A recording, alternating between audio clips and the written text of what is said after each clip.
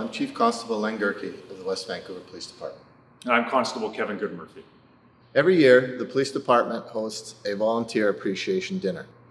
It's our opportunity to say thank you to all the volunteers who give of their time, their efforts, and their talents to help us keep West Vancouver safe.